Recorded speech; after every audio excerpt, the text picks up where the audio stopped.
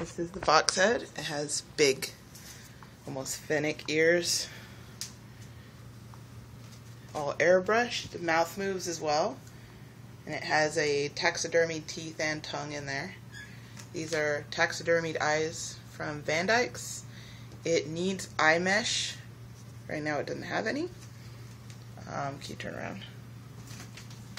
This is built on elastic, so it needs back a head. I'll include some more fur so that you can adjust it and add it as needed. This one's not airbrushed on the back of the ears, but it has big ears. These are sewn directly onto the elastic, so they could be removed, add a new set of ears. I'll be including extra fur for that. And this one has better neck, I think, on it, in my opinion, but pretty good mouth movement.